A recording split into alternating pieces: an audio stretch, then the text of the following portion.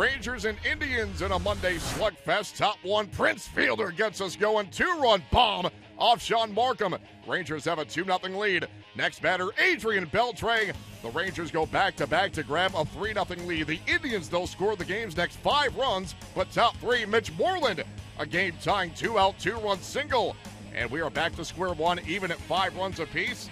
Next batter is Elvis Andrus, now facing Ryan Webb, and Andrus, a tie-breaking 2-out, 2-run double. Texas has a 7-5 lead. The Indians would come back again to grab an 8-7 edge, but top 7, it's Fielder. Game-tying rookie single off Mark Tepchinski. We're even at 8.